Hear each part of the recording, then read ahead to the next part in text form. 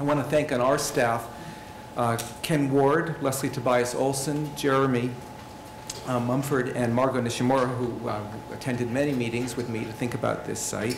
And we built upon the previous bibliographical work of Michael Hammerly, and we're hoping to disseminate that work in new forms in years ahead. And I'm grateful to all the Peruvians I met with yesterday, Jose de la Puente and others.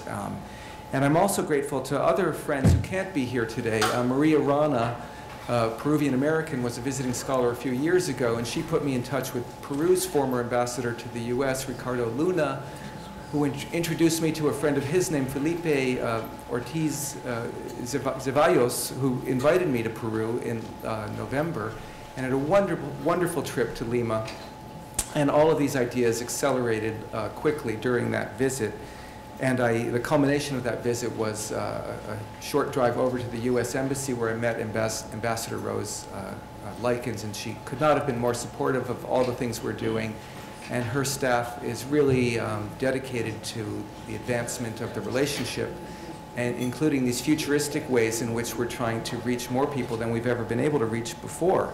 So I'm thrilled that she can speak to us live from Lima, and that is the new frontier we're crossing today. We can be in several places in this hemisphere at the same time.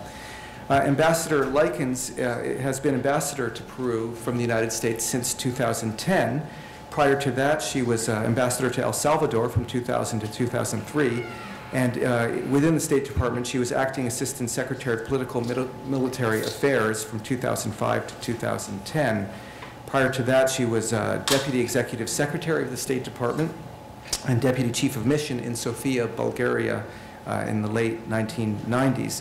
She's an alumna of Mary Washington College in Virginia, where she has a BA in Spanish, and she's a lifelong employee of the Foreign Service and a deep student of this relationship. So I'm very grateful to her for speaking to us today. And with that, let me turn things over live from Lima to Ambassador Likens.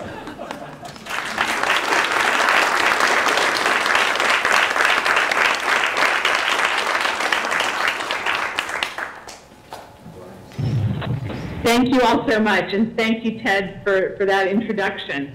This is really an exciting day for us, and I want to congratulate everybody at the John Carter Brown Library and the entire team that has made this possible. When Ted came to visit us at the embassy last year, kind of on his own initiative, we were so excited to hear about this website and to hear about the possibility of opening a new corridor for the relationship between Peru and the United States. I think this effort really represents kind of the best of American academic life, the best traditions of sharing knowledge from our country and around the world. So this is really an exciting day for us. We look forward to working with the library to make this very broadly known across Peru. We anticipate, I know it's already getting a lot of attention in Peru, and we want to help you make sure that as many people as possible know about this site and are able to make use of this tremendous resource. Obviously, this is a treasure trove of information, and it's just, going to be a huge advance in the ability of Peruvians to have access to these documents and to incorporate it into the scholarly work that goes on here in Peru. I know that your panel today is going to have, a terrific group of people, Carlos Gálvez-Peña from William and Mary, Teodoro Hampe-Martinez from the San Marcos University here in Peru, and Jose de la Puente from the Catholic University here in Peru. We also want to acknowledge Jeremy Mumford from Brown University's Department of History. So we are all engaged in a common task, building the bridges between this hemisphere and within this hemisphere, Peru, the United States, and all of the neighbors. More than 5 centuries after the arrival of Europeans in the New World, it's even more clear the role that history plays in shaping our lives.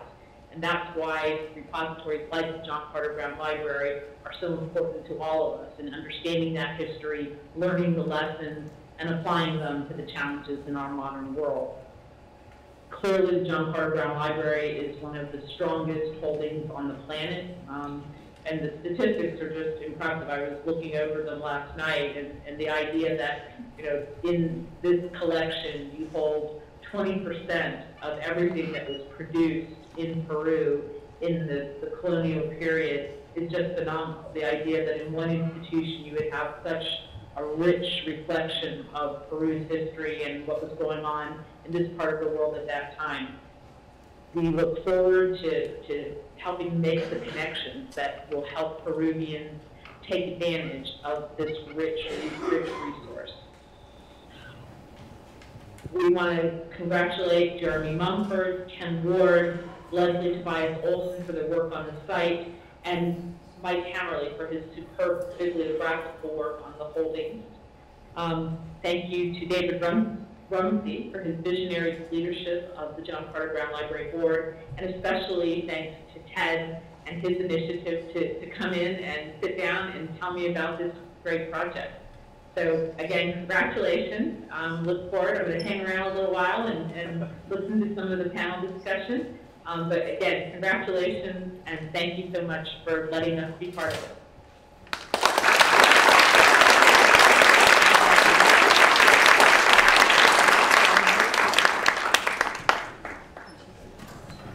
Thank you so much, Ambassador. And with that, why don't we have Carlos Gálvez-Peña and the panel come start their deliberations. Thank you again.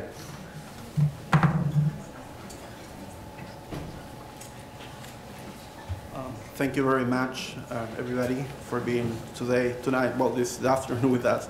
Thank you, Ted. Thank you, Margot, for the idea of this panel.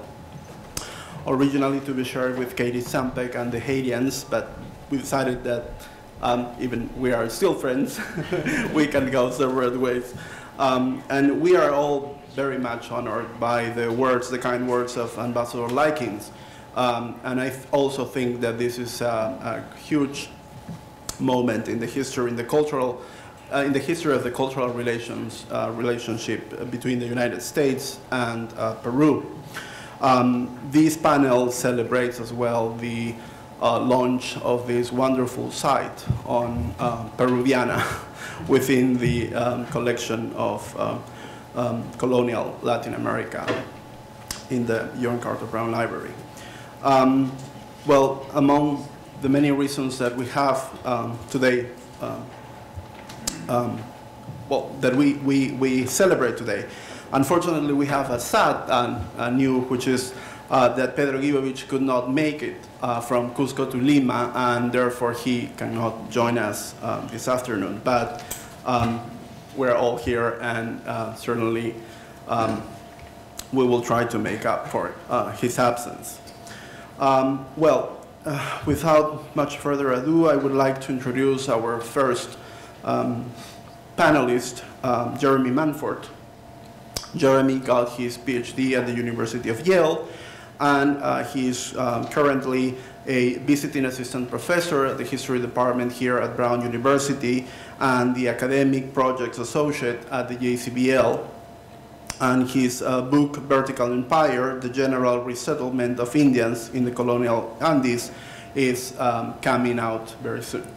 So we are glad for him and for all the Andeanists and colonialists. And he will make a presentation on the importance of the Peruvian collection, the digital Peruvian collection at the John Carter Brown Library.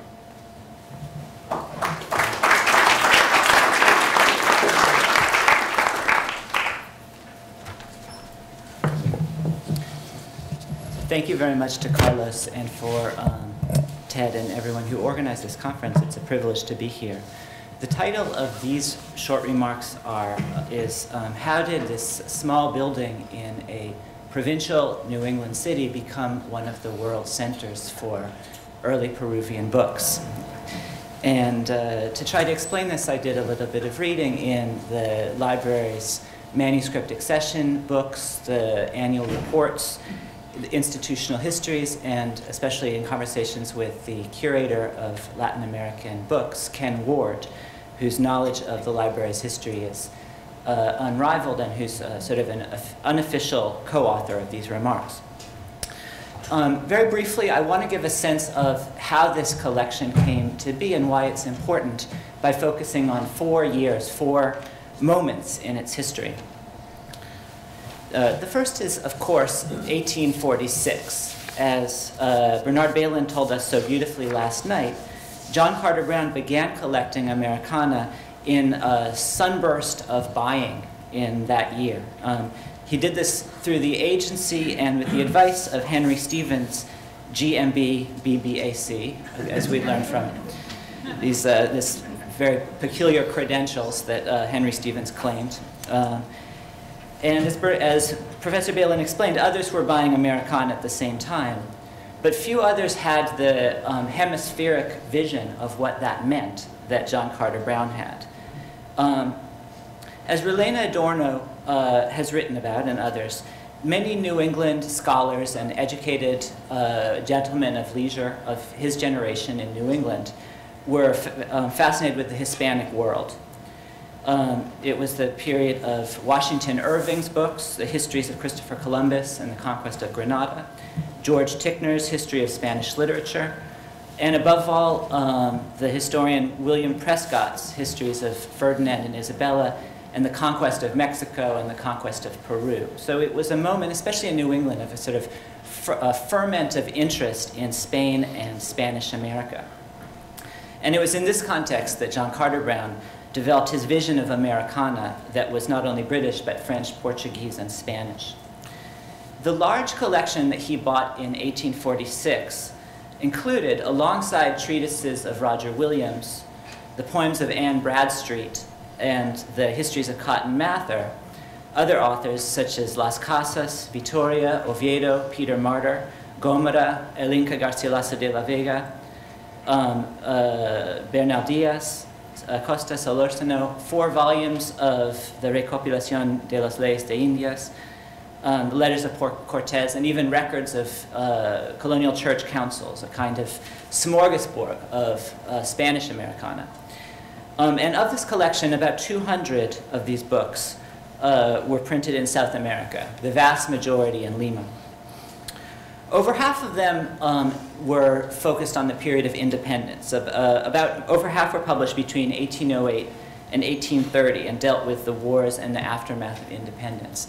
But many others were earlier. They included sermons, theological treatises, medical books, including a crucial study of the disease of syphilis, which was a topic of much concern in the early modern Atlantic world. An account of the Lima earthquake in 1746, a metrical and heroic dialogue between Spain and America, and other early Peruvian books. The most valuable was the epic poem Arauco Domado of Pedro de Oña, which was published in Lima in 1596. It was a response to a more famous poem, La Araucana, published in 1569 by Alonso de Ercilla. But unlike that book, Arauco Domado was published in Lima, probably the first book of belles lettres written and published in the New World. It cost £10, 10 shillings. By contrast, the first edition of Roger Williams' Key into the Languages of America cost £2 and 15 shillings. Depending on how you calculate inflation, and this is rather controverted, £10, 10 shillings was worth somewhere between 1,000 and 20,000 pounds today. There's quite a bit of discrepancy.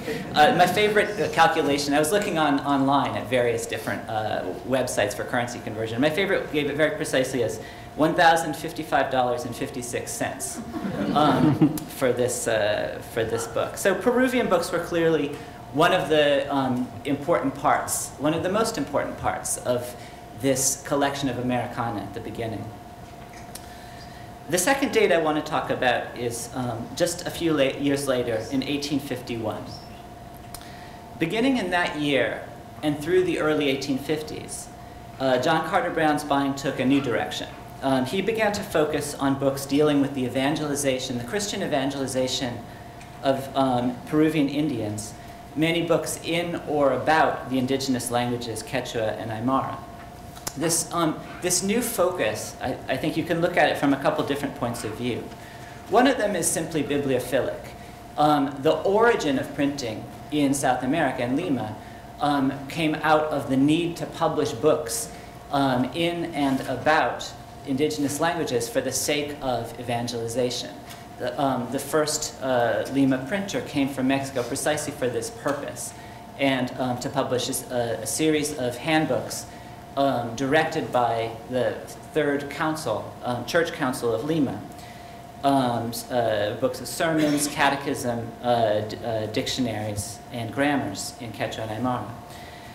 But there was another reason. And so in this period, besides these very, very early books that came out of the press in the 1580s, John Carter Brown also bought the most famous classic Quechua dictionary published in 1607, a guide to extirpating Indian idolatry by Arriaga, considered today to be one of the most used today, not so much for the purpose of extirpating idolatry as trying to understand, quote-unquote, idolatry.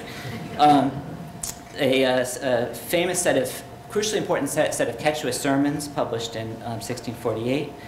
A ritual formulario, that is a sort of liturgical guide in Quechua and Aymara, published in 1631. Some of the books that were published by Jesuits in what was the only other printing press for a long time to come in South America, which was in the small Indian community of Juli on the shores of Lake Titicaca, where the Jesuits created a press, a printing press to publish Aymara language materials.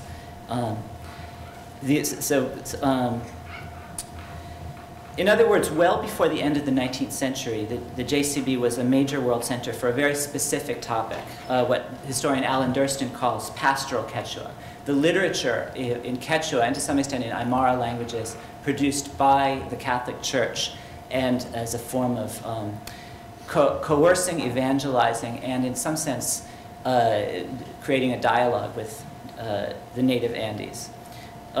Not coincidentally, this came immediately after the publication in 1847 of William Prescott's account of the conquest of Peru, something that Professor Adorno has also written about quite a bit, a major book of historical scholarship in the United States that created a sort of fascination and romance with the indigenous peoples of the Andes. That was yet another force, I think, that shaped this collection at John Carter Brown Library.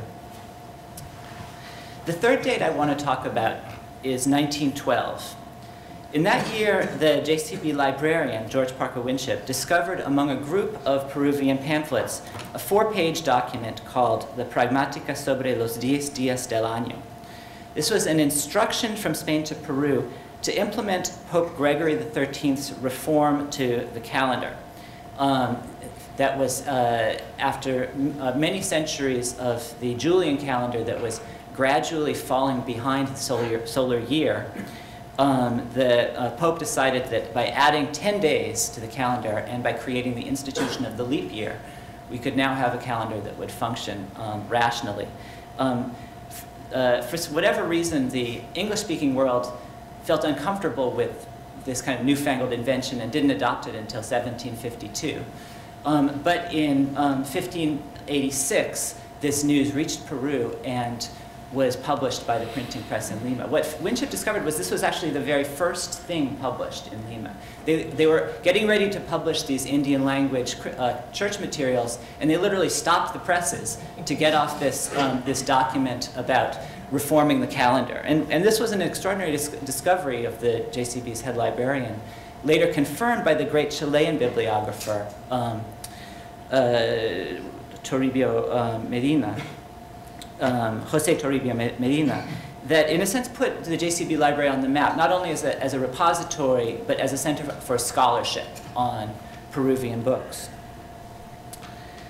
The fourth date, jumping ahead, is 1938. In that year, the library received a gift of 133 books printed in or about Peru from the family of Jesse Metcalf, the wealthy Rhode Island industrialist and philanthropist, whose name is on many buildings throughout the state, especially Rhode Island School of Design, and I think Brown University as well.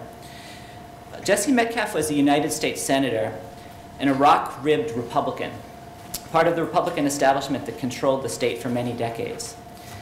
At the height of the New Deal, in what was called Rhode Island's bloodless revolution of 1935, the Democrats finally ousted the Republicans at every level of the state government and federal representation, and Metcalf, among many others, lost his seat. In these years of disappointment, perhaps seeing their star go into eclipse, the Metcalfs made a number of major donations, including their collection of 133 early Peruvian imprints to this library. And their collection suggested a kind of ancien regime sensibility. Along with rare papal indulgences, it included viceregal legislation on matters of mining, taxation, tobacco, coerced Indian labor, and the Inquisition.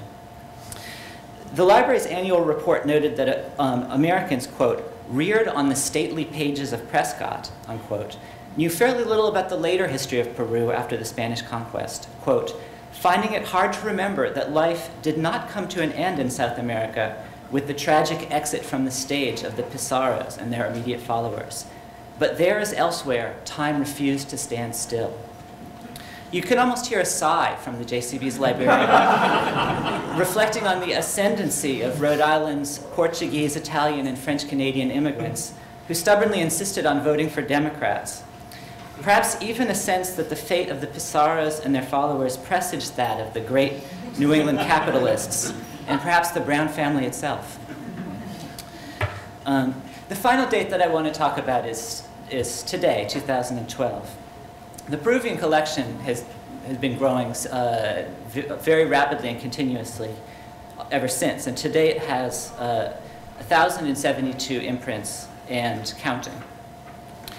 But there are three milestones that we have either just passed or that are happening right now. First of all, in 2011, the library bought a collection of 90 new items, many of them the only known copies.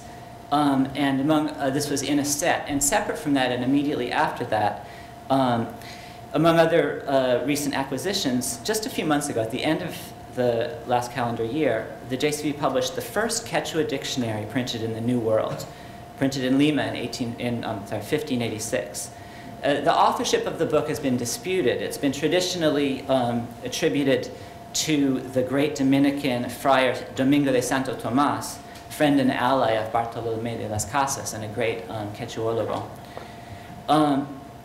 It was the fifth item printed in Lima, meaning that we now hold all of the first 5 imprints of Lima. In fact, of South American imprints in the 16th century, the JCB holds more than any other institution in the world, and 2 of these are the only known copies. The second milestone is that there, as Ted mentioned, it has just been arranged that Michael T. Hammerly's exhaustive annotated bibliography of the JCB's Peruvian holdings, which is really an encyclopedia of Peruvian imprints through the JCB, is going to be published simultaneously in Peru and the United States. And third, most importantly for this panel, is the digitization of the Peru collection. The JCB several years ago decided to digitize the entire Peru collection and put it online via the site Internet Archive. And the website Sources of Peru on the JCB's webpage is a kind of front door to that site that highlights and discusses some of the great crown jewels of the collection and points to the full original facsimiles on the Internet Archive. Along with the Haitian collection, these are the first fruits of the great impetus and generous help given to the library by David Rumsey, and also to the commitment of Ted Widmer, who spearheaded these 2 sites, and the vision that they share of bringing the JCB's collections to students all over the world, and also as teaching tools for school teachers, so that anyone with an internet connection will be able to study and teach the masterpieces of, including their own countries, who live far from any research library, and including books that tragically are no longer available in the countries where they were printed, but are available as the jewels of the John Carter Brown Library. Thank you very much.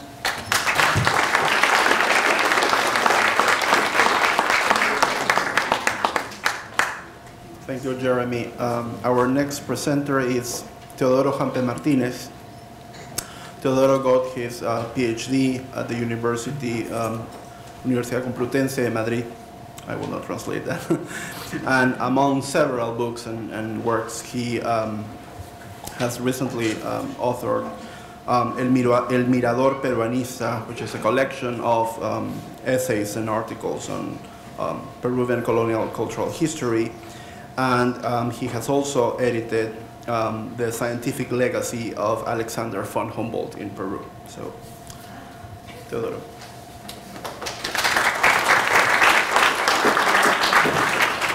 Thank you very much.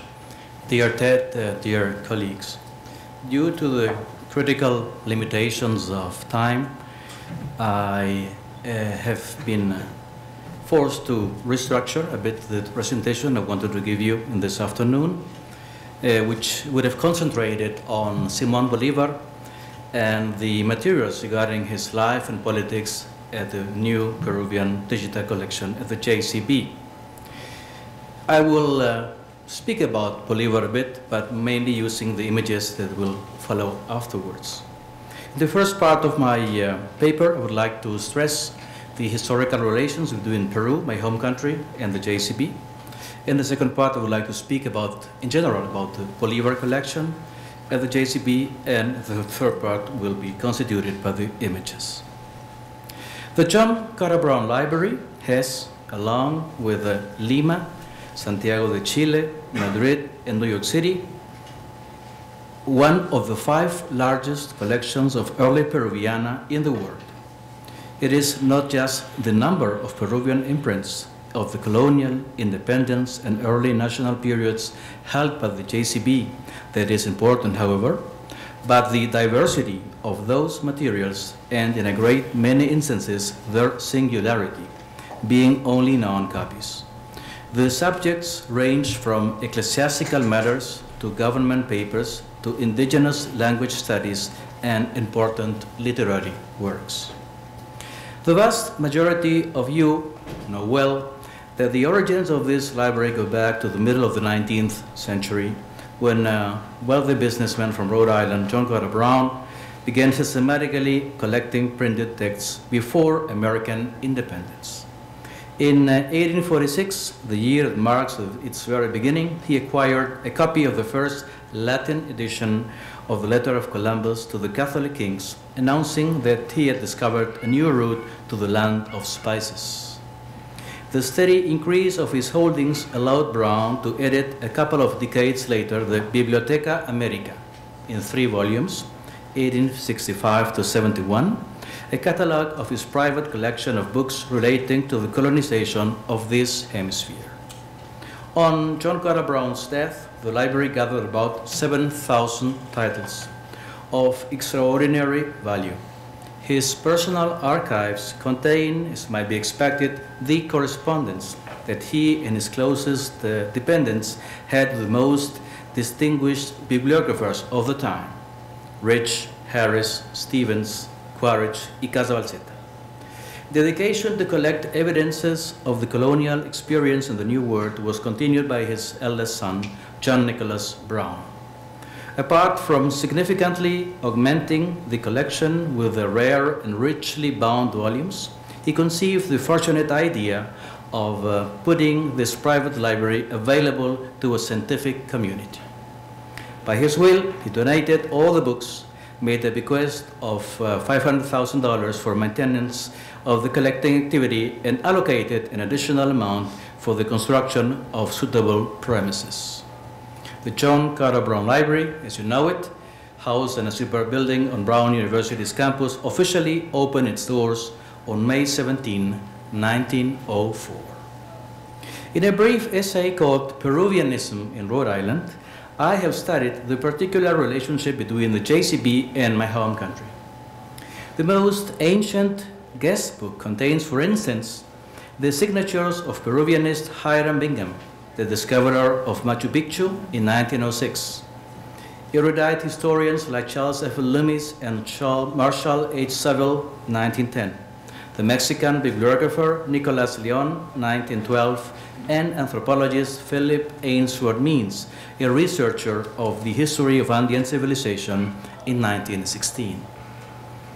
To the first historian of the institution, George Parker Winship, Peruvian historiography owes a couple of outstanding contributions, and Jeremy has already mentioned one of these.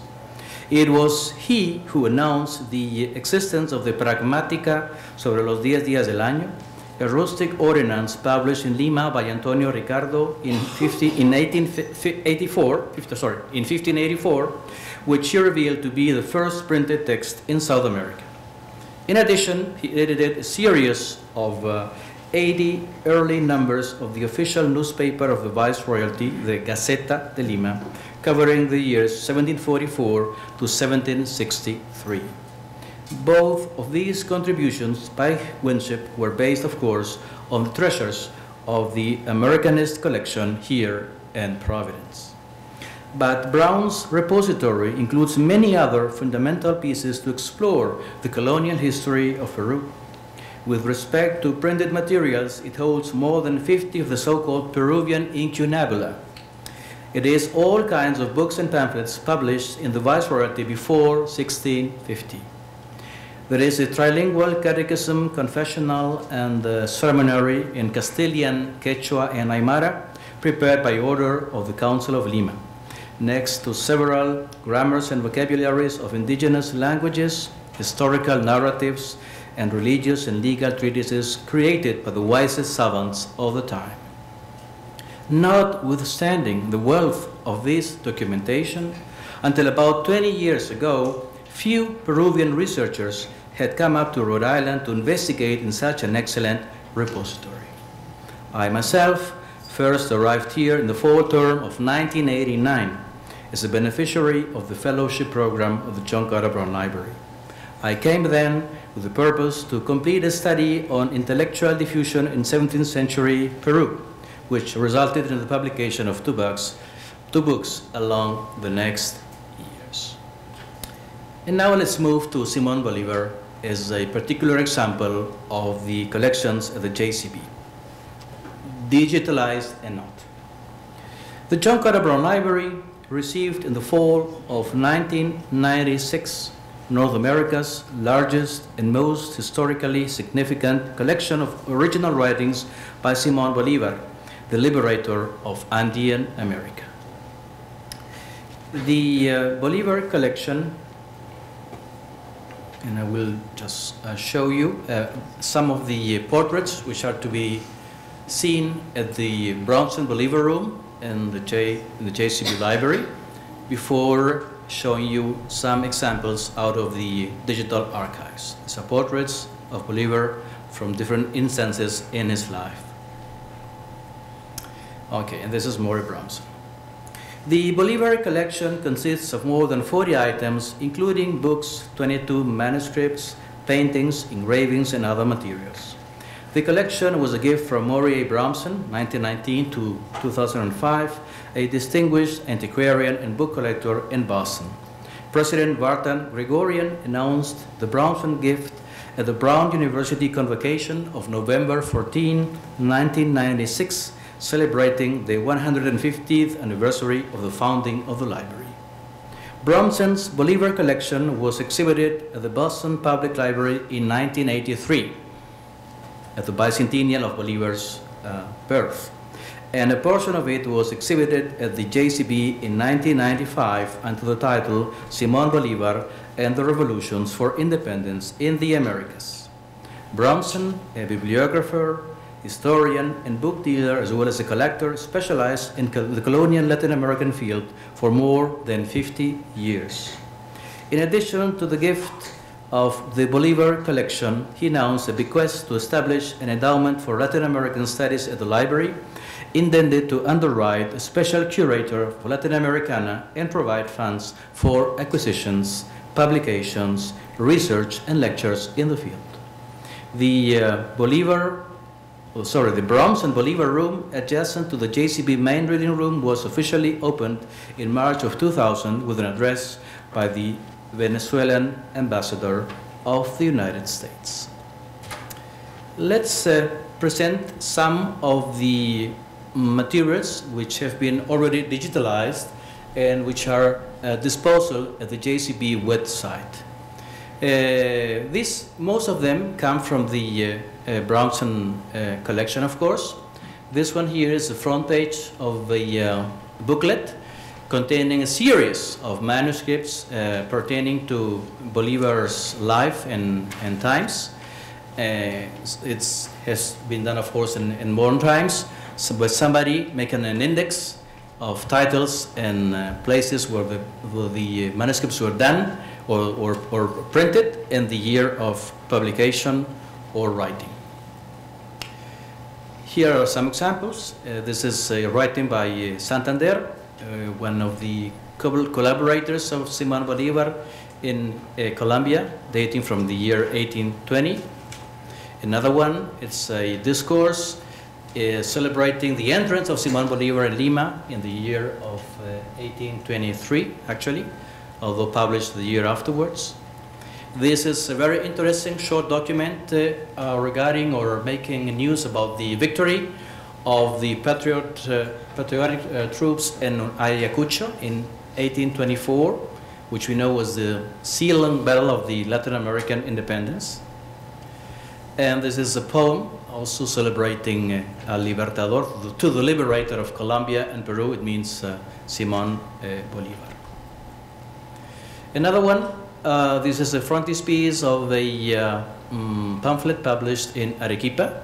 So you can also see that many of these texts are not only published in the capital or the former viceroyalty, but also in small or relatively small cities like Trujillo and Arequipa in Peru, thus being some of the oldest printed materials of those places known up to now. And I will show you, with more attention, this document called the Exposición, que hace Benito Lasso, diputado al Congreso por la provincia de Puno, of which I will make a quotation prior to getting up to the end of my paper. Like George Washington, Simón Bolívar, 1783 to 1830, was a member of the slave-owning colonial aristocracy of his country. He came from a rich and powerful family of Caracas, with investments in agriculture, ranching, and sugar mills. Along with many other talented Creoles throughout the Western Hemisphere, he resented the ceilings and limitations that European government from overseas placed on advancement by those who were not themselves Europeans. Profoundly influenced by the ideas of the French Enlightenment, Bolívar was a rare instance of the intellectual who was also a man of action. He was a firm believer in legal equality for all men, regardless of class or color. He was opposed to slavery and freed his own slaves in 1821. He saw that the freedom of America from Spanish control required a complete conquest of the royalists, lest the base remain on the continent from which a counter-revolution could be launched. In this specific text, the Exposición that Benito Lasso, a well-known liberal politician and representative of the province of Puno, made to the Peruvian parliament in 1826, we find an almost desperate petition for Bolívar's maintenance in the country, where his presence should stand for stability and order. Lasso's rhetoric is quite outstanding and includes a curious comparison between the Venezuelan Creole and George Washington as preeminent figures in the dependencies of both South and North America. The text finishes with the following invocation. I will show to you the original in Spanish, but I will quote it in a free English translation of mine. It says, Bolívar, I speak to you on behalf of Peru because I am a Peruvian. I beseech you, for the sake of my homeland, to support us with your presence and direction. Your beneficial hand shall accompany us throughout the dangerous path that you have opened for ourselves. You gave us the political life. You must give us the conservation. If unfortunately your moderation would lead you to entirely abandon Peru, Leaving us involved in the disorder, you would have committed a crime when you gave us freedom. Like a father would have begotten a child to expose him at birth to the rigorous elements and the voracity of beasts. This crime would be unforgivable in the court of nature. But no, you have committed your word. You have sworn to encourage us. Live, therefore, believer, further in our hearts than on our soil. Live for the South more than Washington for the North. Let your glory be in peace largest than the one you have acquired in war. Thus your name will be the blessing of religious man. End of quote. And the last sentence. It is unquestionable that the greatest figure in the revolutions for independence in Spanish America, both in eloquence and in military leadership, was Simón Bolívar. He died, however, in disillusionment with the results of his heroic efforts. Everywhere in the region he saw chaos and political instability. Few of his plans for social, economic, and political reform were realized. Only 1 month before he died near Santa Marta, Colombia, in December 1830, he wrote to a friend, "America is ungovernable. Those who serve the revolution plow the sea." Thank you very much.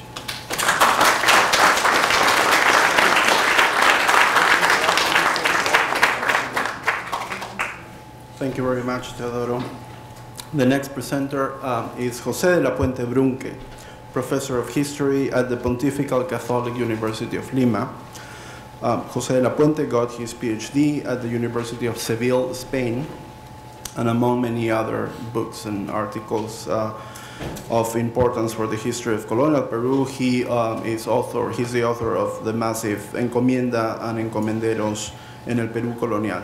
Today, José will make some comments on the importance of JCBL sources for the legal history on the eve of independence in Latin America.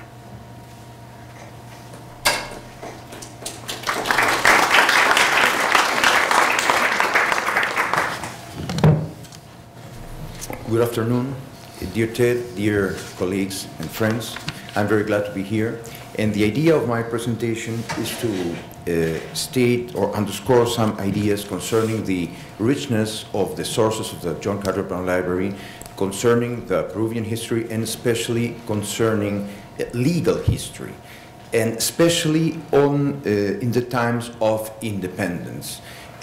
But I want to begin my presentation with a very brief remark concerning the first document that I found here when I arrived during my fellowship in January 2007, which is a very strange, very rare text in which a judge of colonial Peru explains the motivations of his resolutions in a time when those explanations were not mandatory, because during the colonial period, the arbitrio of the judge, his own criterion, I don't know how to translate arbitrio. Criterion, yeah.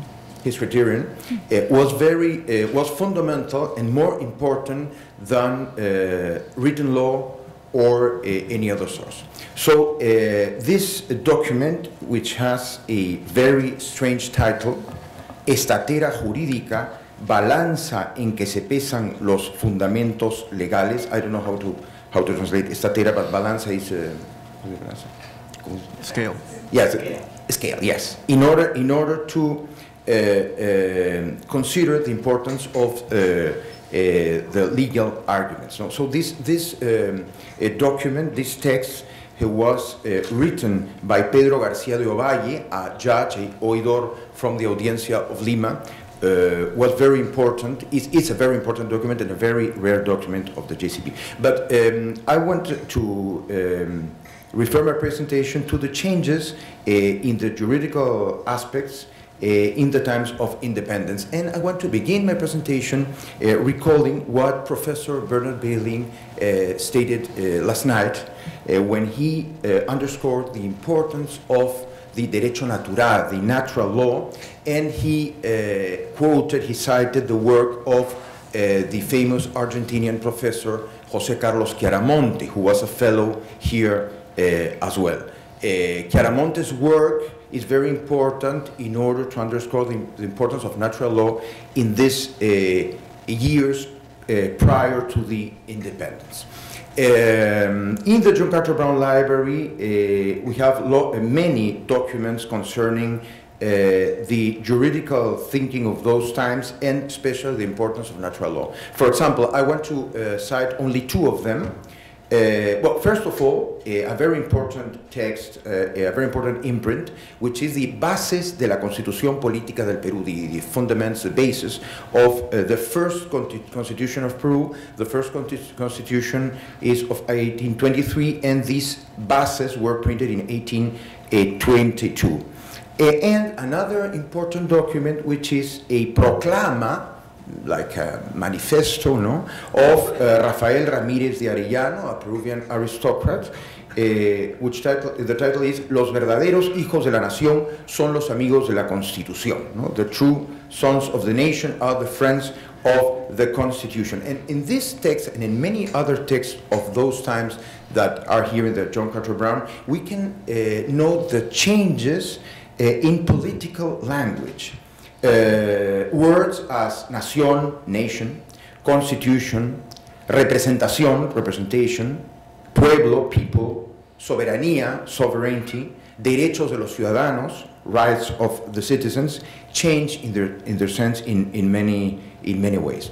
In this regard, I want to cite two very important authors of that time.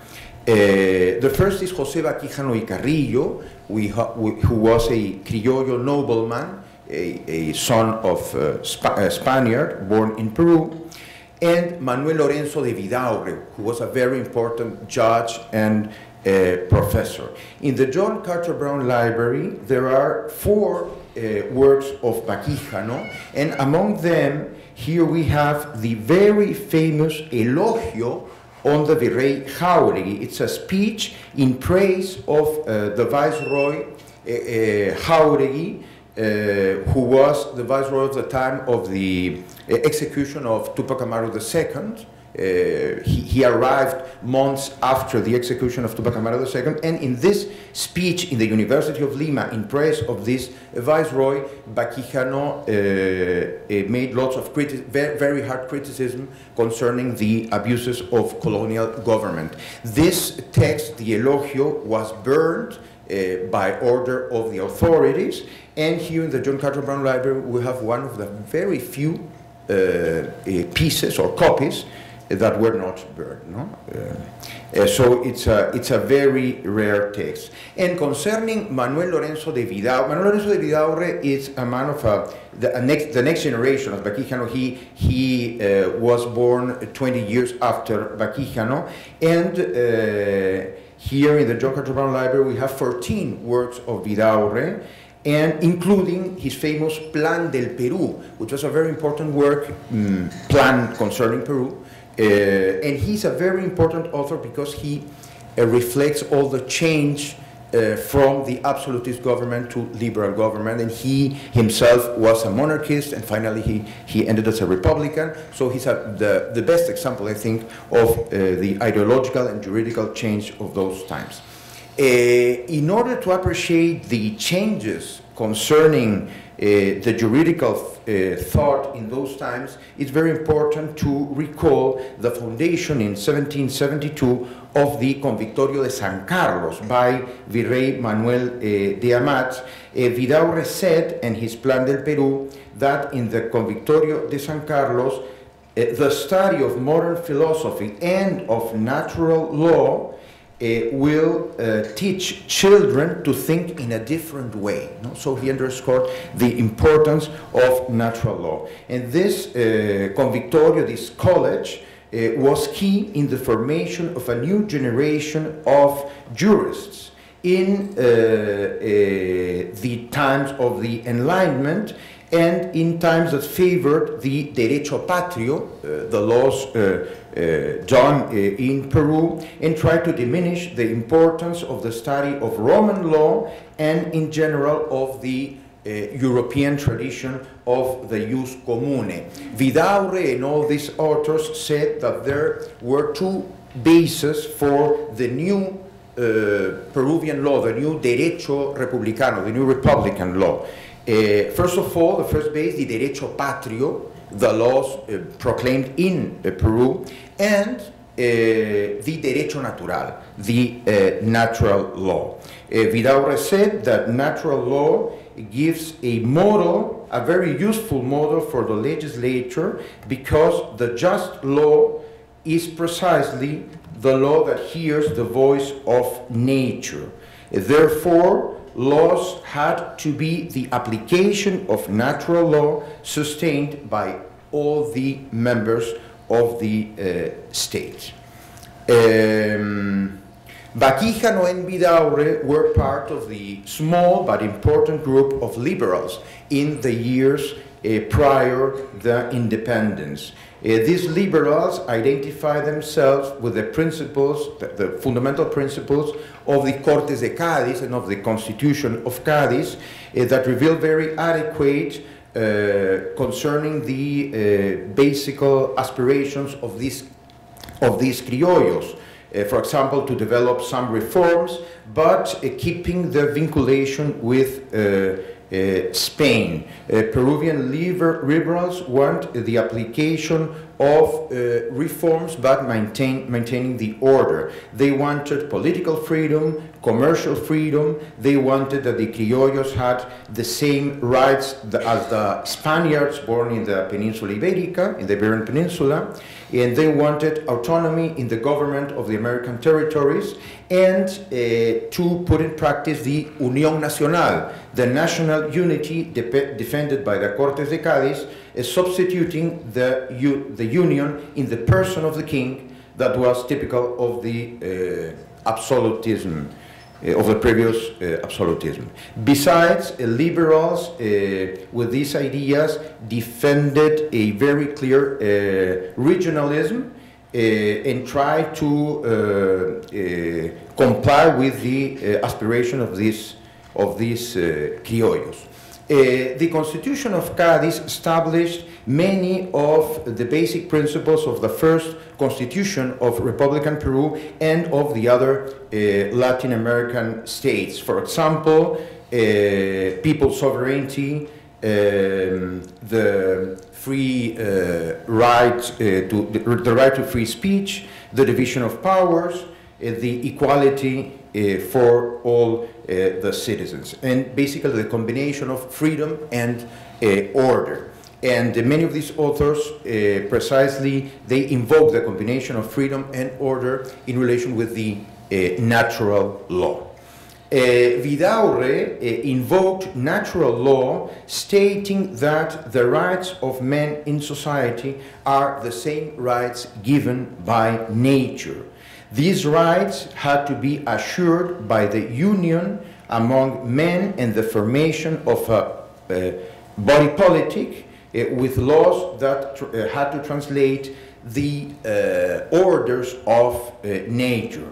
Perhaps Vidaurre is the author who most clearly stated the differences that with the independence appeared concerning the notion of justice as well. First of all, Vidaurre, who was a judge himself, he defended the arbitrio, the personal criterion of the judge, but afterwards he very passionately defended the idea of the judge as aplicador de la ley, as applicator of the law, a judge that had to obey the law over any other consideration.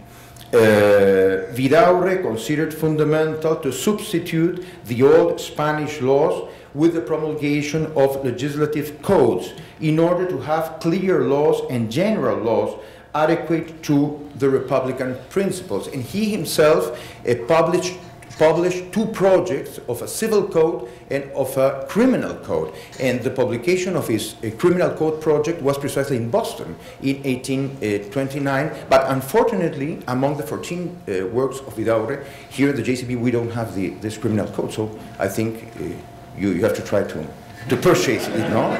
Because Boston is so close to Providence, no? So it would be nice.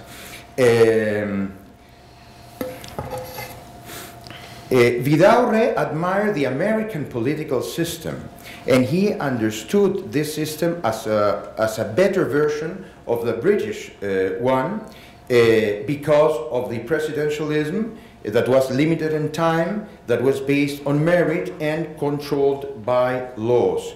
He underscored that the power of the president was not absolute and that he had to work in coordination with the parliament. And because of that, he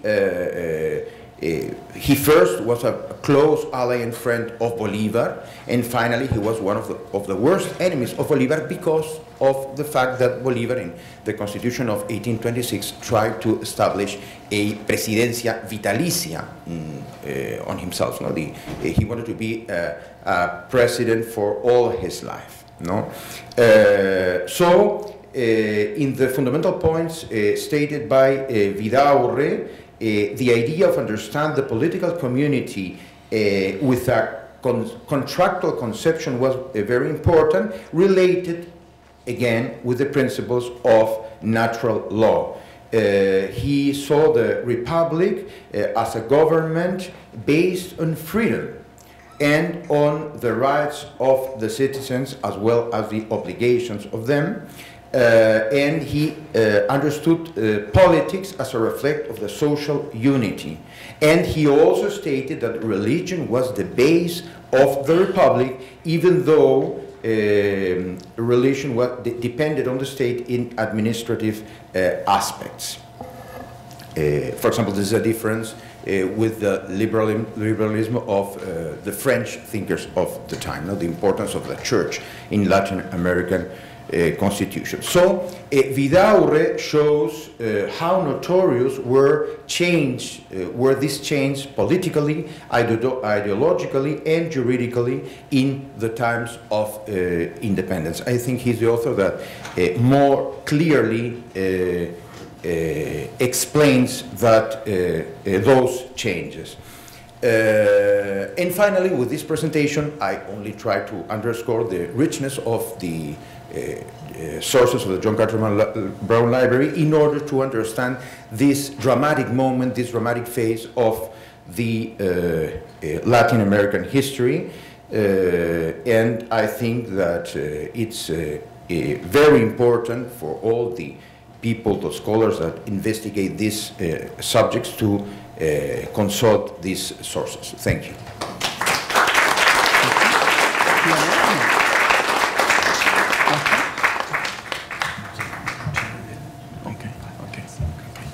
Well, I would like to invite the presenters to the table so we can maybe answer a couple of questions as a sort of wrap-up of this panel. Why don't we take just two questions? The next session started at 2:30. We're at 2:30 now, but I want to give you a chance to ask questions. One session will recommence right here in the same location. The other one's in Verizon Hall across the green. So anyone who wants to ask questions, why don't we ask just one or two, and then we'll go into the next session.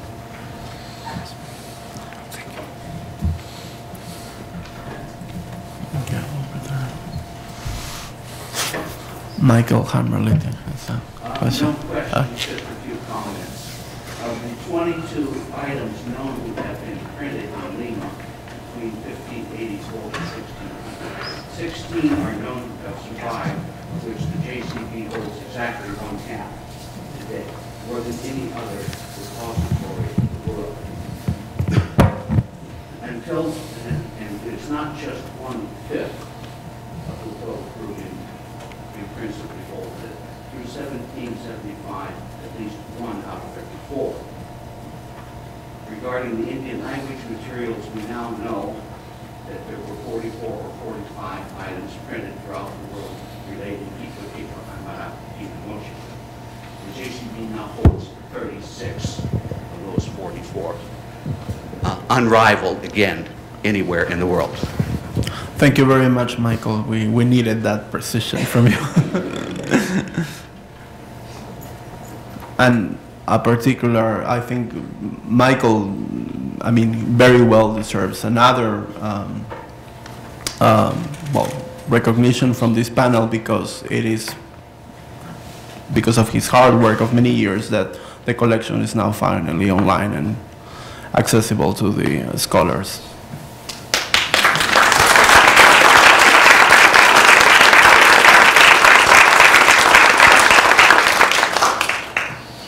And last question.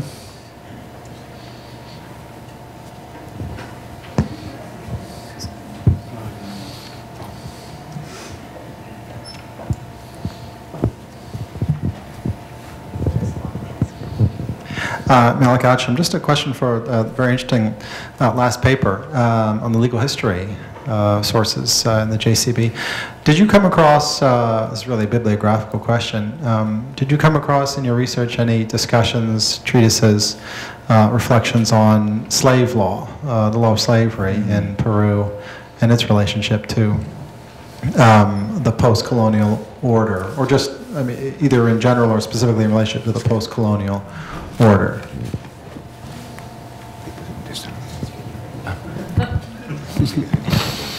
No, I don't recall now any document or book concerning slavery, but I have to say that when I arrived here in the John Carter Brown, I did a research on the juridical aspects on 17th century Peru. No? So basically I know the sources on those times, and afterwards I was interested in independence time. So because of that, perhaps I didn't find that work. And so in these invocations of natural law, is the connection made between natural law and the status of slaves that you have seen, or is it really abstracted from that? Many authors mention natural law in those times, and the merit of Professor Chiaramonte, for example, is to underscore the importance of natural law in the ideological scenario of those times, no?